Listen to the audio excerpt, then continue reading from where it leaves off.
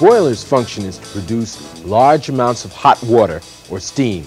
So, in order to perform effectively, boilers use an enormous amount of heat. In some boilers, temperatures get so high that they can melt many metals.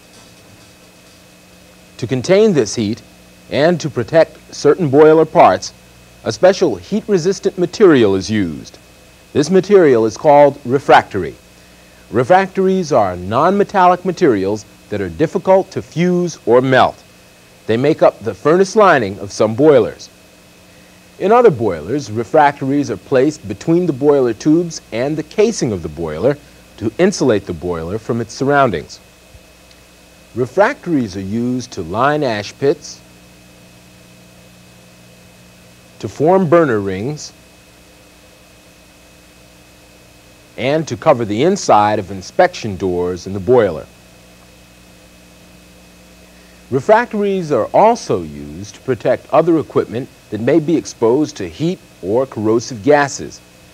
But no matter where refractories are used, they periodically require repair. There are many different types of refractories, but we'll be concentrating on the most common. We'll see what they're made of, where they're used in the boiler, how they're installed, how they fail, and what maintenance they require. We've divided the common types of refractory into two groups, those that are already shaped and those that can be shaped by the worker during installation. To start, let's take a look at some that are shaped by the manufacturer. Insulating block, insulating brick, and fire brick. Each of these are used to line the walls of some boilers. Typically, there are several layers of refractory in the lining of a furnace. Different refractories are placed together to ensure the most insulation for the least weight and most efficient use of space. The first type of pre-shaped refractory we'll look at is insulating block. Insulating block is made from a material known as diatomaceous earth. Diatomaceous earth is soft, lightweight, and composed mainly of microscopic shells from marine organisms. It's a tough name, but you're likely to hear this term around the plant or see it on packing slips that come with the insulating block. Insulating block is the outermost layer of the refractory wall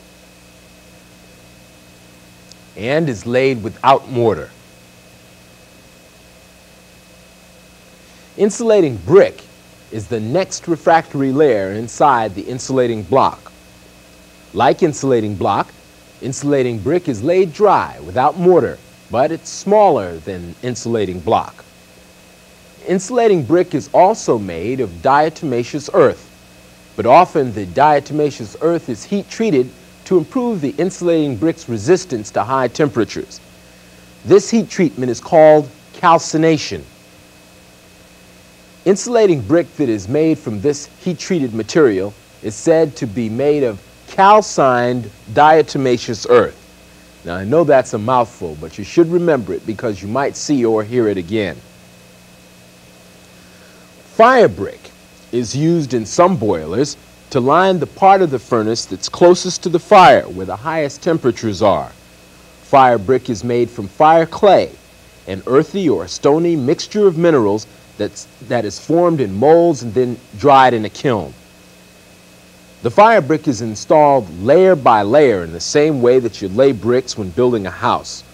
It can protect the insulating brick from direct exposure to flame and hot gases because it's more resistant to damage from high temperature than insulating brick. Since the fire brick refractory is pre-shaped, specially shaped bricks must be used where irregularly shaped refractory is needed. A special mortar is used to cement that fire brick in place. This special mortar, called refractory mortar, is made from finely ground fire clay mixed with a heat-resistant cement. The refractory mortar is applied to each fire brick by dipping. Sometimes the mortar is applied with a trowel when it's used for repairs. Refractory mortar can also be used to coat the fire side of boiler tubes to protect them from extreme erosion. When used this way, the mortar is often thin with water. Now let's look at some common types of refractory that can be shaped. Plastic fire brick, high temperature castable, plastic chrome ore, and chrome castable. An advantage to using this type of refractory is that it can be molded like clay and cast like concrete. Since these types of refractories can be molded, they can be used instead of specially shaped bricks or blocks. Now this is plastic fire brick. The term plastic in plastic fire brick means that the refractory can be molded. It doesn't mean that plastic fire brick is made of the same kind of plastic as a hard hat, for instance. Plastic fire brick is made from fire clay mixed with water. Plastic fire brick can be used almost anywhere in the boiler, and it's installed by ramming or pounding it into place. Once rammed into place, plastic fire brick keeps its shape. However, it must be fired to set properly. This is done by firing the boiler. Any refractory that is dried by firing the boiler is called a heat-setting refractory. The next type of refractory, high-temperature castable, is made of hard, dense grains of fire clay mixed with a bonding agent. High-temperature castable can be used in areas of extreme heat. Installed by casting it like concrete, it bonds by air drying. High-temperature castable develops full strength in 24 to 48 hours without any heating. Plastic chrome ore, sometimes called PCO, is a mined ore made largely of the mineral chromite. PCO is used most often on studded tubes because it sticks to them very strongly. Studs support the PCO and keep it cool enough to prevent it from overheating. PCO is installed by ramming it into place. PCO sets by air drying and then firing it in the boiler. It is a heat-setting refractory because it does not reach full strength until heat has been applied. The last refractory type, chrome castable, is made from a mixture of ground chrome ore and a bonding agent. It is also used on studded tubes. It can be installed by tossing it against the studded tubes or by casting it like high-temperature castable. Chrome castable develops full strength in 24 to 48 hours without being heated. So, to sum up, the common types of refractories that are already shaped are fire brick, insulating brick, and insulating block. Refractories that can be shaped during installation are plastic fire brick, high-temperature castable, plastic chrome ore, and chrome castable. We've discussed what each is made of, where they're used, and how they're installed. Now take a few minutes to review that material in your text.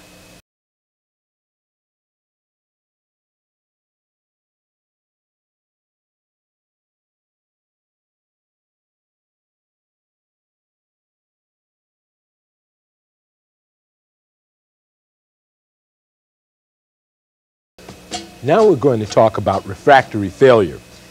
Basically, there are three ways that all refractory can fail: spalling, cracking, and slagging. Spalling and cracking are caused by changes in boiler temperature or improper refractory installation, or both. Slagging is caused by a chemical reaction. Now, spalling is the flaking and peeling of the refractory through cracks and ruptures at its surface. When refractory spalls, it exposes the inner portions of the refractory, which then spall as well. Spalling is a problem because it makes the refractory thinner, exposing the boiler parts behind it to temperatures higher than they can stand. The result is damaged boiler parts. The spalled surface becomes irregular and may crumble, leaving loose chips and flakes of refractory material on the surface. When this happens, shallow cracks are left in the surface of the refractory.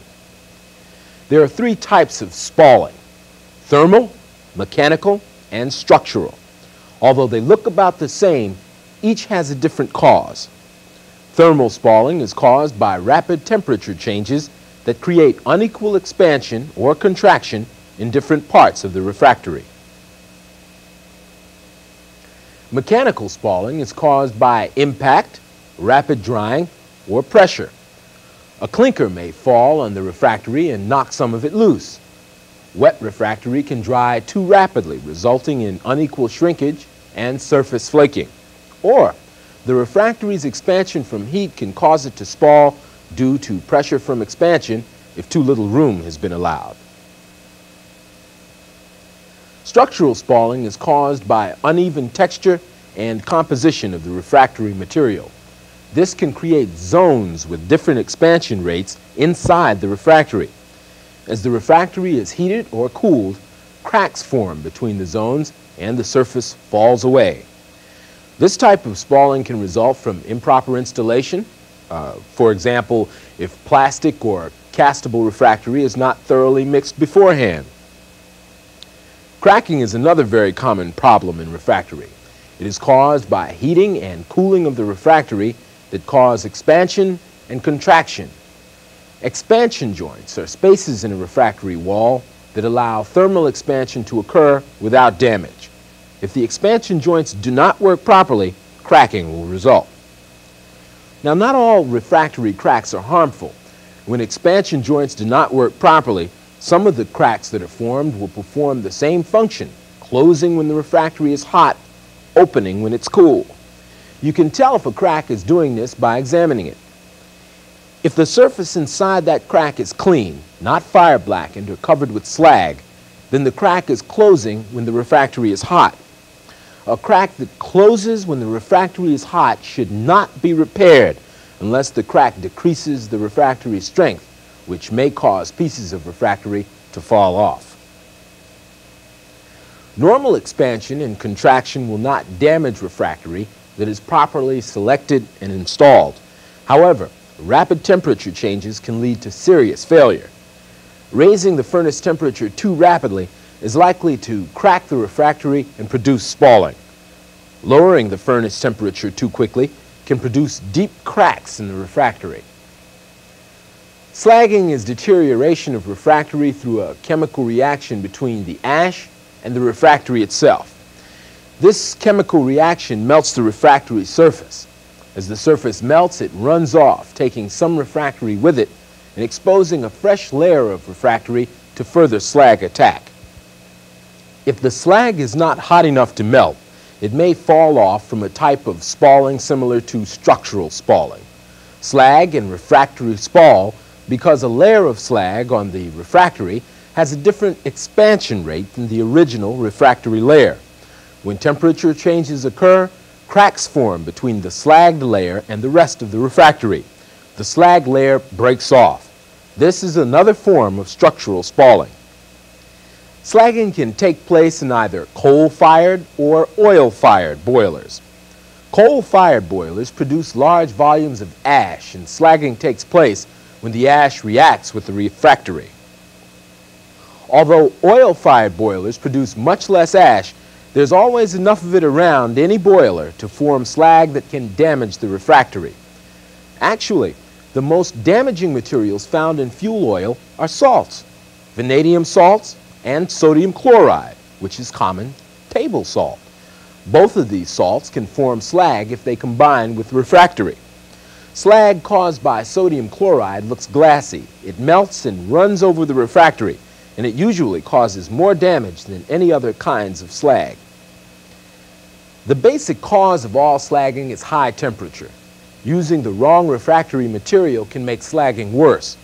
To reduce slagging, select a refractory that is made for high temperature service and is resistant to deterioration from slag. And then make sure that the correct refractory is properly installed. We've covered three basic kinds of refractory failure: spalling, cracking, and slagging. Remember, temperature change, particularly rapid change, and improper installation are two major causes of refractory failure. Before we talk about repairing the refractory, take a few minutes to review what we've covered so far.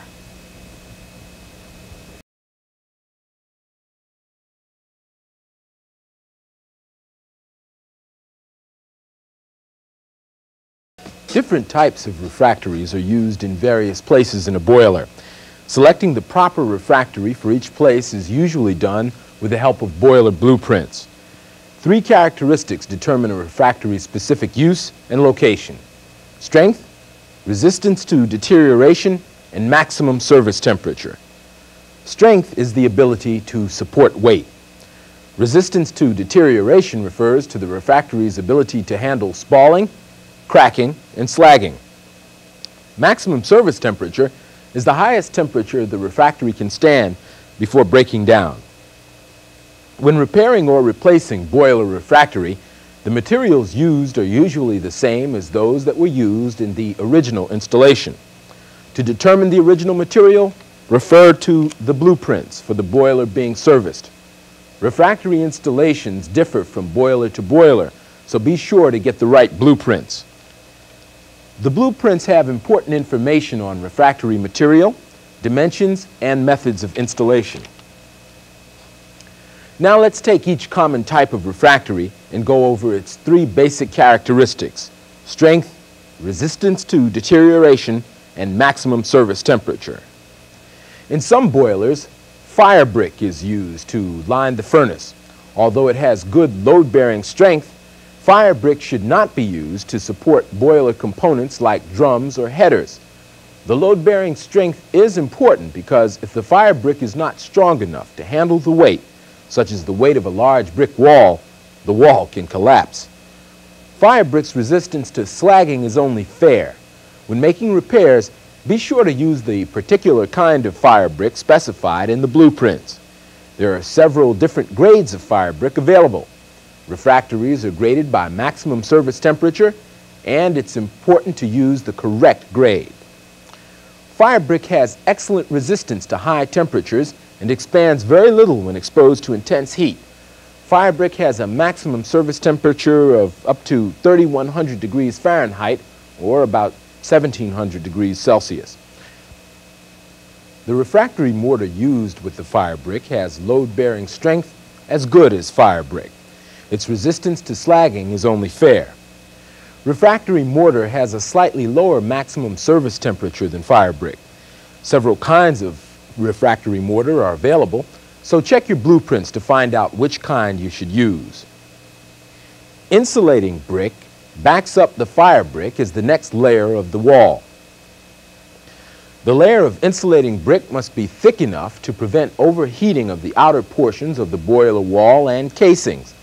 Insulating brick is a better insulation than fire brick, but has a lower service temperature. It's also lighter in weight.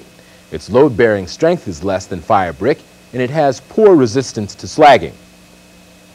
In a refractory wall, fire brick protects the insulating brick from exposure to excessive temperature and slag. Insulating block is used as the outermost layer of a refractory wall. Insulating block protects the boiler casing from overheating. Less expensive than insulating brick, its insulating ability is somewhat better, but its service temperature is lower. Insulating block is soft and its load-bearing strength is low. Its resistance to slagging is also low. However, it is protected from exposure to slag by the fire brick and insulating brick. Now that we've discussed refractory that comes as brick or block, let's talk about refractory that can be shaped during installation. Plastic fire brick may be used just about anywhere in the boiler, but because of its poor load-bearing strength, plastic fire brick cannot be used where it must support a lot of weight. Plastic fire brick has excellent resistance to thermal spalling, but it has only fair resistance to slagging. As we've already said, thermal spalling is the flaking away of the refractory surface from high temperature and rapid temperature changes. Plastic fire brick has a maximum service temperature that is slightly lower than fire brick. Plastic fire brick can be pounded or rammed into places that would otherwise need specially shaped bricks, like burner openings or access doors. When repairing plastic fire brick, check your blueprints to see how thick the refractory should be. The boiler must be fired immediately to harden it. Otherwise, the new refractory will shrink and fall out during operation. High temperature castable can be used almost anywhere in the boiler. It is often cast in a form to produce a specially shaped piece of refractory. Like plastic fire brick, though, high-temperature castable has insufficient load-bearing strength to be used to build a wall that must support its own weight. It's often used in place of plastic fire brick in repairing areas of the boiler because it reaches full strength in 24 to 48 hours without being fired. High-temperature castable is used to repair damage to the furnace wall when you know that the boiler will not be fired right away. High-temperature castable has only fair resistance to slagging. High-temperature castable has the same maximum service temperature as plastic fire brick. It has good resistance to thermal spalling, but not quite as good as plastic fire brick.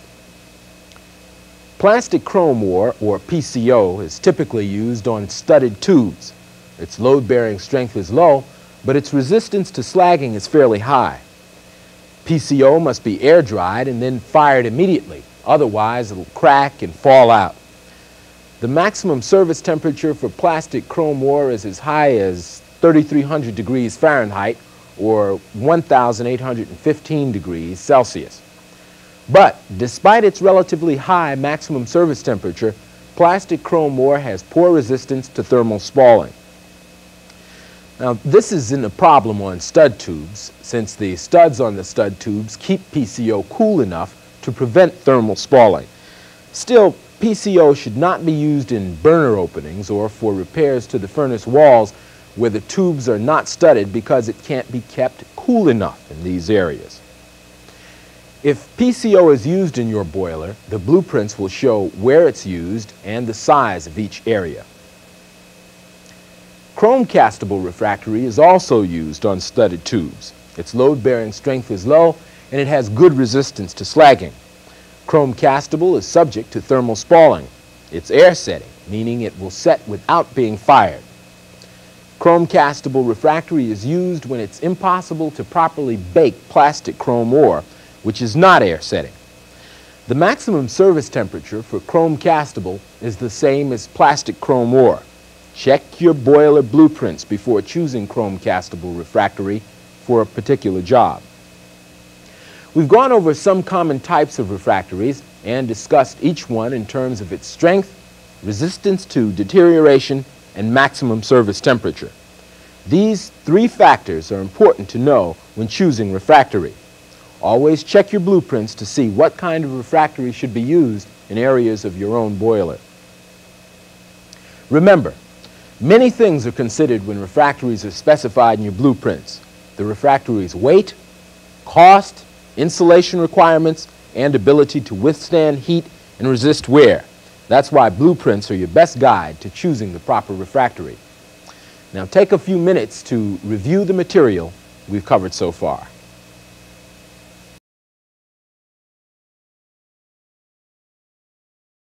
What we're going to do now is take a look at how a refractory wall is constructed. To do this, we're going to build a section of a typical boiler wall on this mock-up. The procedure we'll follow is a fairly common one.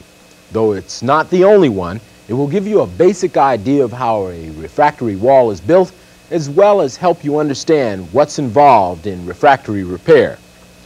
Since we'll be working with refractory, we must take the proper safety precautions. Hard hats, eye protection, filter mask, and other safety equipment may be required. Gloves are especially important, since some refractory material is so abrasive that it can remove the skin on your fingers. If we have to use air-driven tools, we'll need full face and ear protection. Before starting, the blueprints are checked for information about dimensions, materials, and methods of refractory installation. Also, your work area should be as clean as possible. Okay, let's get to work. For this demonstration, this model represents the boiler casing. Insulating block is used to form the first layer of the wall just inside the casing. It's laid with the length of the block in the horizontal position. The widest face is put against the casing. Insulating brick forms the next layer of the wall, just inside the insulating block. Here, it's laid in a staggered pattern with the brick in a vertical position. To achieve a staggered pattern, you'll have to cut some insulating bricks in half. These half bricks will be used in the bottom row. We'll begin laying insulating brick at the expansion joint. As we've said, an expansion joint is a space in the refractory wall that allows for thermal expansion. The space is only found in the fire brick portion of the refractory wall, which we'll build in a few minutes. The position of the expansion joint will determine where to lay the insulating brick. To show you how this is done, we'll take a look at how an expansion joint is put together. Here you see an expansion joint in the fire brick. Behind the expansion joint is more fire brick. It's there to protect the rest of the refractory wall from direct exposure to hot gases from the furnace. The fire brick behind the expansion joint must be placed so the expansion joint falls in the center of the brick. But before you can install the first fire brick, you've got to know where the expansion joint is located. The location is usually found by checking the refractory blueprints. In our model, the expansion joint will be here. First, a fire brick is placed so the expansion joint is in the center. Then, the rest of the bottom row is laid using insulating brick. Alternate half and full bricks to produce a staggered pattern. The second row is laid using all full bricks. Once you've built 2 rows of insulating brick, you can begin the next layer of the wall. That layer is made up entirely of fire brick. Fire brick forms the innermost layer of the refractory wall. The brick is usually laid horizontally against the insulating brick. Fire brick requires mortar. The dry mortar should be thoroughly mixed. This is because the different materials in the mortar may have separated during moving and storage. The consistency of the mortar is extremely important. Following directions on the bag, use enough clean water with the mortar to make a thick, soupy mix. The proper mortar consistency must be maintained during the job by adding more dry mortar or water as required. Stir the batch often. Once the mortar is ready, dip one end of the brick into the mortar. Then, with a wiping motion, dip in the bottom of the brick. Lift the brick and allow excess mortar to drip off. The mortar should stick evenly over the surface of the brick. Do not spread mortar on the brick because this will make the joints between bricks too thick. Quickly place the brick in position and push it hard against the next brick in the course. Then tap the brick firmly sideways and backwards, forcing it into position. The mortar should be thin enough to be squeezed out of the joint. When no more mortar can be forced out of the joints, use a trowel to strike off the extra mortar until it's even with the face of the brick. The thickness of the joints may vary depending on the smoothness and uniformity of the bricks. However, the joint thickness should never be more than 1/16 of an inch or 1.5 millimeters. The fire brick is laid outward from the expansion joints so that the joints between the fire bricks do not line up with the joints between the insulating brick behind them. Here, a plywood spacer is used to form the expansion joint. The blueprint should show if the first course of fire brick is started at the expansion joints with a full brick or a half brick. Half bricks can be bought or cut from full bricks.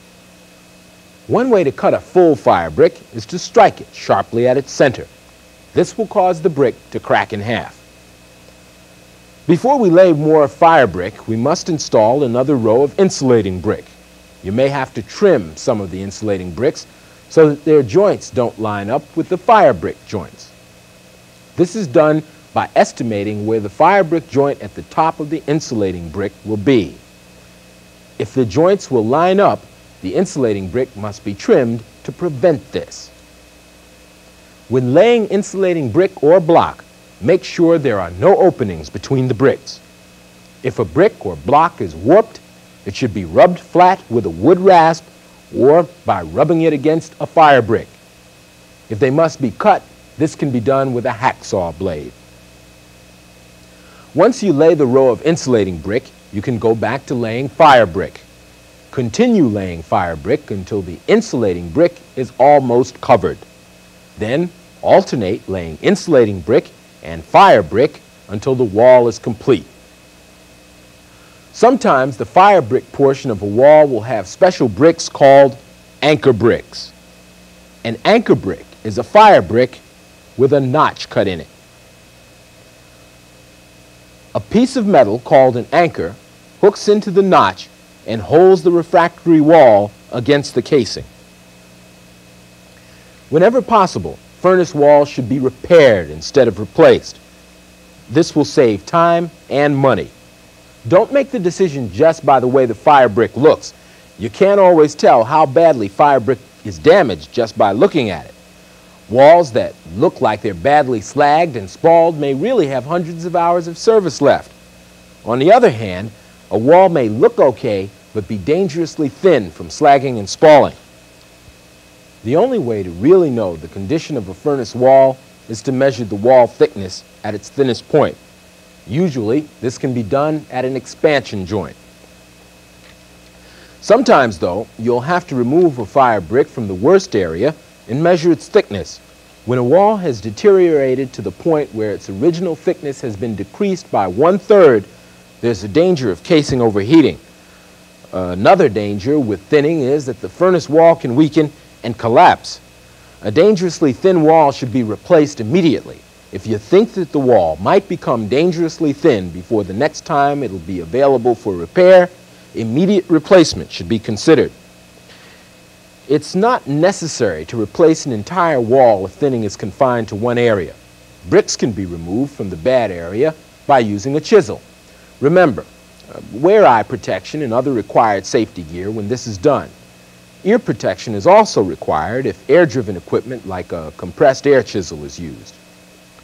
The brick should be removed in the shape of a Christmas tree. By using the Christmas tree method, the weight of the structure above the damaged area is transferred down without affecting the soundness of the wall. It may be necessary to remove more than just the damaged section, but no matter how many bricks are removed, there's no danger of falling brick as long as the Christmas tree shape you cut is only 1 brick wide at the top. Doing brickwork isn't easy, and it's usually not a one-man job. Before starting the brickwork, make sure you have your materials, know the procedures, and have the people needed to do the job well. And follow your safety manual. Well, there's our refractory wall.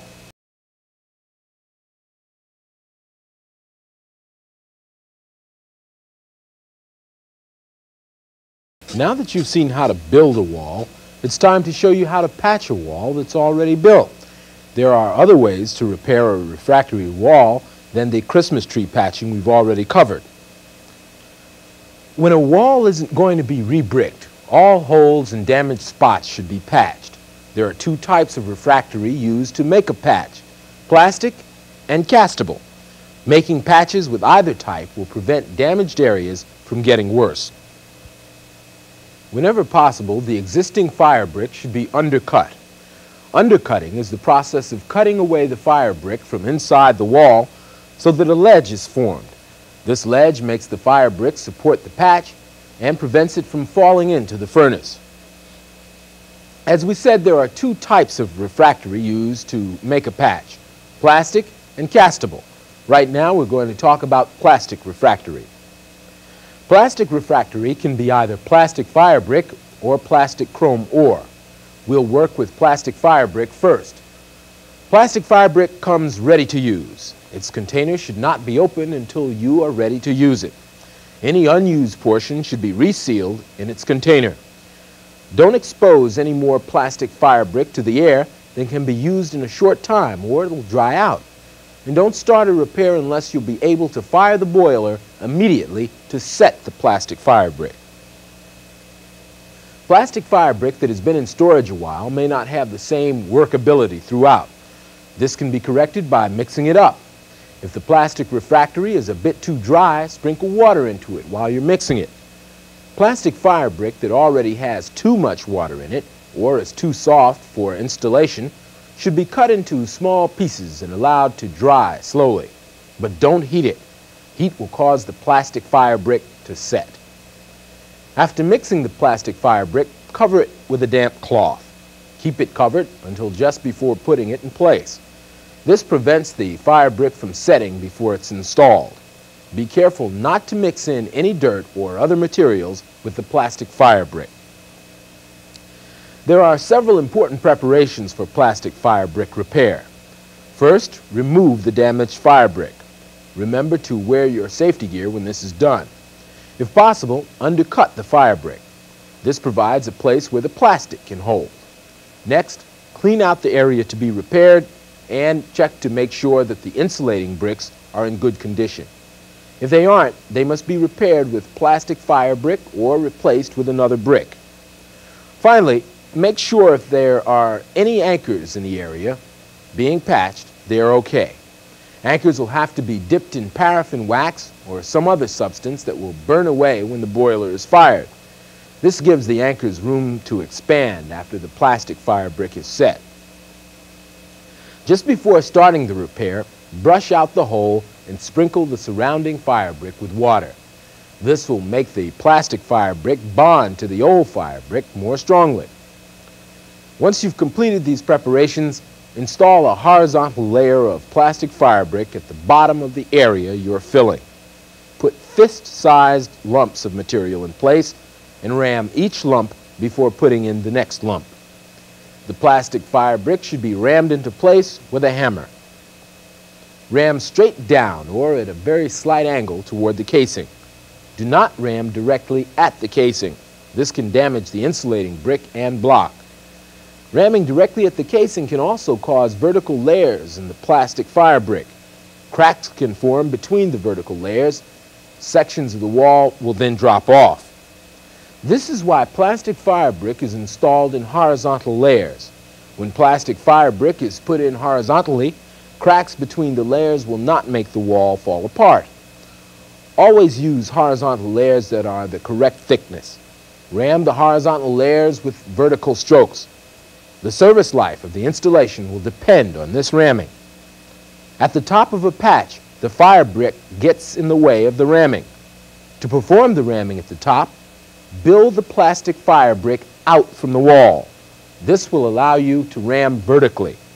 The excess plastic will be removed after ramming is complete. Always ram a little more plastic fire brick than you really need. Then, after the whole installation has been rammed, it should be scraped to the proper thickness. Next, roughen the entire surface with a stiff wire brush. Push the brush into the refractory surface. This is called stippling. Don't brush along the surface. Brushing along the surface not only removes material, but it won't help dry the refractory the way stippling does. Stippling is done to allow moisture to escape. After the surface is stippled, vent the plastic fire brick every 1.5 inches. To do this, plunge a rod 3/16 of an inch in diameter through to the insulating brick. In metric units, the rod should be 1/2 centimeter in diameter and should be plunged into the refractory every 4 centimeters. The vent holes should always be perpendicular to the casing. Plastic fire brick is vented to allow heated moisture to escape rapidly. If moisture gets trapped in the plastic, steam is generated as the furnace temperature increases. The steam pressure then blows pieces out of the wall. Venting also lets heat penetrate deeper into the body of the plastic. This increases the plastic's strength. After the plastic fire brick is vented, the patch is fully installed, but the job isn't over yet. Plastic fire brick should be heat dried immediately after installation. Before this is done, though, get everything out of the boiler and prepare the boiler for firing. Be sure to observe the necessary safety precautions. Once the boiler is ready, heat drying can begin. This is done by the boiler operator. Drying starts off with a small fire for about 6 hours. Then the furnace temperature is increased over the next 6 hours until it reaches its maximum temperature. Final firing at the maximum temperature is kept up for another 6 hours. If possible, the final firing is at the boiler's full power rating. Plastic fire brick can't develop its full strength unless it's fired at a high temperature for at least 4 hours. After the final firing, the boiler should be cooled down and the new plastic fire brick should be inspected. Any large cracks should be filled with more plastic fire brick. We've now demonstrated the use of plastic fire brick. We've seen the preparations needed before repairs can be made, and then how to repair refractory by using plastic fire brick. Read over the material on plastic fire brick in your text and work out any questions with your instructor.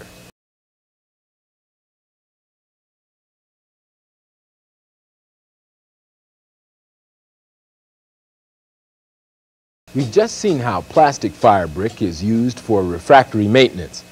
There's another type of plastic refractory that may also be used in a boiler, and that's plastic chrome ore.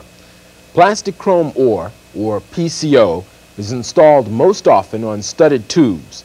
For our demonstration, we'll use this mock-up of a studded tube wall. Let's take a look at how PCO is installed. PCO comes ready to use. It's important not to heat it or add any material to it before it's used. A small amount of liquid will sometimes separate during shipment and storage. This liquid should be thoroughly mixed back into the PCO. If the PCO has dried out and has a hardened crust, it should not be used. So don't try to save it by adding water. Instead, the hardened crust may be cut off and thrown away. Any PCO that was opened but not used quickly should be put back in its container and resealed. Before you install PCO, make sure that the studded tubes are dry, clean, and free of loose particles. The PCO must be laid in horizontal layers. Place it in position by hand and ram it with a mallet. The finished surface should be flush with the tips of the studs. The ramming must produce a dense structure around the tubes and around the studs from base to tip. If too little is applied, don't add more until the old surface has been roughened with a wire brush. If too much has been used, don't continue ramming with the mallet. Cut off the extra PCO with a trowel and refinish it with the mallet. PCO should be solidly rammed to produce a dense fill, but should not be over-rammed.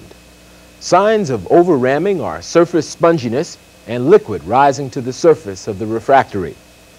Over-ramming makes refractory more likely to spall. After you finish ramming, stipple the entire surface with a stiff wire brush. It isn't necessary to vent plastic chrome ore. Once the patch is in place, it must be air-dried.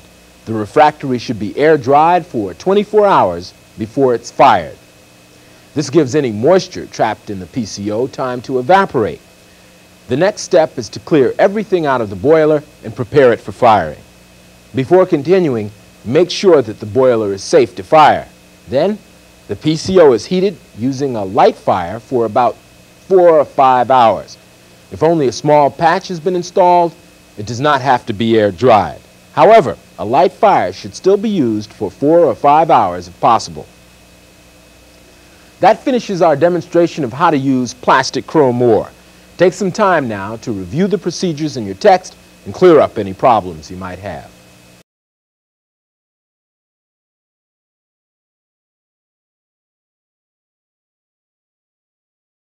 There are two kinds of castable refractories that we'll talk about now: high temperature castable and chrome castable. We'll begin with high temperature castable. To demonstrate how high temperature castable is used, we'll show you how it is cast in a form. The form in this case is made up of a board, which is covered with tar paper, and a metal frame which is placed on top of the board. This particular form is used to make an insert for an inspection door. High temperature castable comes dry in bags, and the dry material should be thoroughly mixed up before it's used. Be sure to wear the proper safety gear when this is done. A filter mask is particularly important. Mixing the dry refractory creates a lot of dust, and breathing this dust is not good for you. Once the dry material is thoroughly mixed, add water and continue to mix until the refractory is thick and soupy. Directions for mixing with water are usually on the bag or on a tag attached to it. High temperature castable refractory should be used within 30 minutes after mixing. Any castable that can't be installed promptly may partially set and should be thrown out. Don't mix partially set refractory with water. If partially set material is used, it will weaken the refractory. The next step is to coat the inside of the form with oil. This is done to make the form easy to remove when the refractory has hardened. Next, the refractory is put in the form. It may be poured in or shoveled in, as you see here. Fill the form completely so that there are no air pockets or open spaces. To help work any air pockets out of the refractory, wrap the sides of the form with a hammer. Then tamp the surface with a board, as you see here. The surface of the refractory should be smooth and flush with the top of the form. Then the refractory is left in the form for at least 24 hours. After 24 hours, the form may be removed.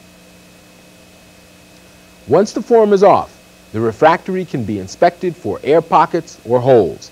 If any air pockets are found, roughen the surface inside the hole and fill the hole with high temperature castable. The finished piece should be air dried for at least another 24 hours before it's installed in the boiler. If possible, dry it even longer. High temperature castable will get stronger the longer it's air dried before heating. The last type of refractory we're going to talk about, chrome castable refractory, is also an air drying material, but it's used on studded tubes. We'll demonstrate its use on this mock-up of a studded tube wall. Make sure that the area you're working in is as clean and dry as possible. Chrome castable refractory is supplied dry in bags and must be mixed before using it. Thoroughly mix the dry refractory to make sure you have an even distribution of all the ingredients. Remember to wear a filter mask when you're working with chrome castable. Next, add water to the dry refractory and mix it in. You should only mix the amount you'll actually install in an hour. Add enough water to get the consistency of plaster. You know you have the right consistency when some of the refractory can be tossed against a wall and it sticks without slipping. If the refractory sags, the mixture is too wet. A small amount of dry chrome castable refractory mixed into the batch will correct this. This material has a bonding agent that makes the refractory set when it's exposed to air. If it starts to set before application, full final strength cannot be reached. Because of this, start working as soon as the consistency of the mixture is right. Then continue the job without stopping until it's finished.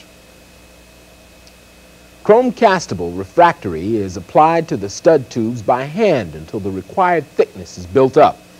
It must be forced in around the studs, filling all the spaces. The finished surface should be smooth and flush with the stud tips. Too much smoothing should be avoided because smoothing tends to trap moisture inside the refractory, but the surface should not be stippled. It isn't necessary to vent chrome castable refractory because it will be air dried. It will achieve full strength in 24 to 48 hours. The boiler may be fired any time after 48 hours. Long storage without firing after installation won't hurt the refractory. If the refractory needs patching after some time in service, remove all the old refractory from the area to be patched. Enough must be removed so that at least one row of studs is exposed on each side of the repair area. Then, after you wire brush the tubes and studs clean, apply the new refractory. That completes our demonstrations of how to use castable refractory. By now you should be familiar with the types of refractory, why each is used, and how to use them. Remember, all boilers are built differently and all have their own special needs. You may need to refer to your boiler's blueprints to determine what these needs are. Also, don't forget to follow the rules in your safety manual. Safety precautions are a high priority in any work you do. Take some time now and go over any problems or questions you might have.